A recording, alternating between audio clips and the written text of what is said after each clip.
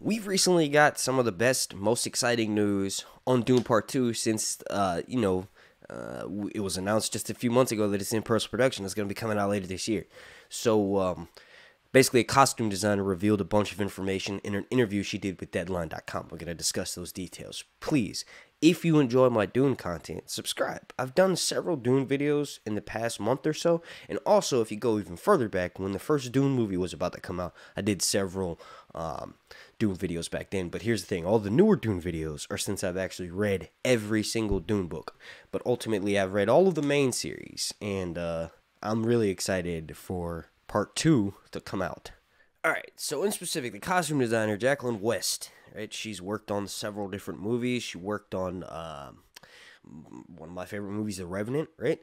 She goes on to say that Dune Part 2 was a lot more labor intensive than Part 1. We made a lot of the costumes, she said. In Part 2, you really dive into the different worlds of Dune. We see what the Emperor's world looks like. We go to his planet. We spend a lot of time on Gaiety Prime, the Harkonnen planet. We spend a lot of time in Stellan Skarsgård's world. Fade Ralpha comes into this one. He's played by Austin Butler, and Jacqueline West said he does a pretty fabulous job in it. She also says all the worlds get expanded. It was about creating 3 separate, different-looking worlds and also revisiting the Bene Gesserits, the age-old ones, with these costumes that almost look like Egyptian mummies.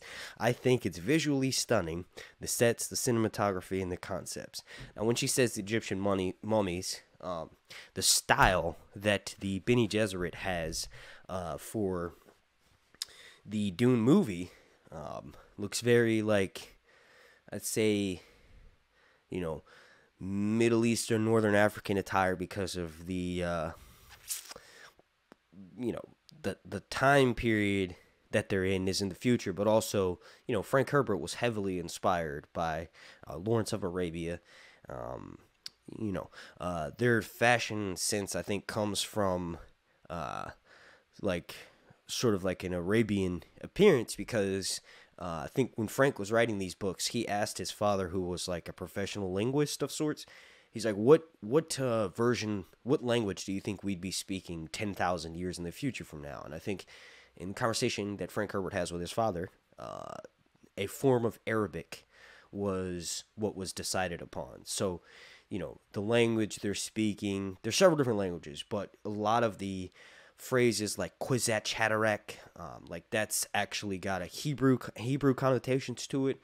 Also, Muad'Dib, certain Fremen words for desert and stuff, those are all Arabic inspired. So I think that's what she's referring to when she said how the Bene Gesserit are going to be rocking costumes that look similar to Egyptian mummies.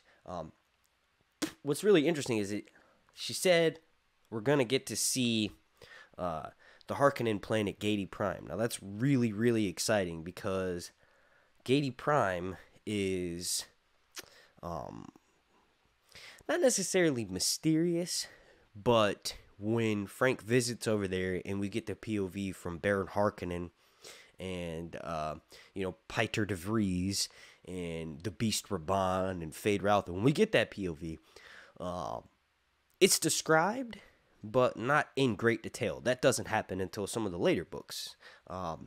Specifically, what really excites me is that she said the worlds are going to all look distinct and different, right? So obviously we have Dune, Arrakis, Seleucia Secundus, Gaiety Prime, right? Those are all really exciting to get to see on screen. Now, one thing of note is that Seleucia Secundus is actually a prison planet. Right, so one of the ways that the Emperor Shaddam V was able to make this massive army that are, they're known as the Sardaukar, right? We see them depicted on screen in the Dune movies as this badass fighting force that can't really be opposed. Like, they beat up, they kill a large chunk of the Fremen, they obviously kill a bunch of the House Kaladin soldiers. So these dudes are a serious fighting force, and what Paul's going to end up doing is sort of training the Fremen in the weirding way and teaching them to take out the Sardaukar. Now, one of the ways that the Emperor actually trains the Sardaukar is by depraving them of, everything. Seleucia Secundus is a prison planet, and it's kind of a secret. Obviously, Baron Harkonnen knows that the Emperor has sort of enforced prison, and this is how he trains his soldiers for the Sardaukar army. Like, basically, Seleucus Secundus is this giant battleground, and the toughest and strongest prisoners are then turned into Sardaukar, the fighting force for Emperor Shaddam, right? So once that's kind of revealed, you also find out that the Emperor planned on doing that with DUNE. He was going to turn the Fremen into a fighting force and turn them into Sardaukar, basically. So obviously Paul puts a stop to that. Now, what's really interesting is that we don't really have that much information about the actual, like, House Carino, so the Emperor Shaddam V, his house's ancestral home world. Like, it's sort of like the celestial capital, whatever. It's called Khaitan. It was depicted in the Dune 1984 movie, but we don't really have that much information on it, because ultimately the big showdown happens when Emperor Shaddam brings his forces on to Arrakis, thinking Paul is dead and not realizing that he's about to die. Like, ultimately, it's kind of like, it'll be interesting to see the way that the movie takes it. I don't want to necessarily spoil too much, but just know the final showdown actually happens on Arrakis in the books. And basically, the Emperor Shaddam is forced into having his daughter Irulan marry Paul Atreides, even though Paul Atreides is really in love with Chani, right? So Princess Irulan sort of becomes his wife, but they never sexually mate, and he's not in love with her at all. But that's ultimately how Dune Part 2 will end, and that will be with Paul sitting the giant Emperor's chair. Ultimately, I'm really excited for Dune Part 2. I hope you enjoyed this video. If you want some more Dune content, check the link down below in the description, or just go to YouTube and type in Sir Hunt's Dune. Thank you for watching.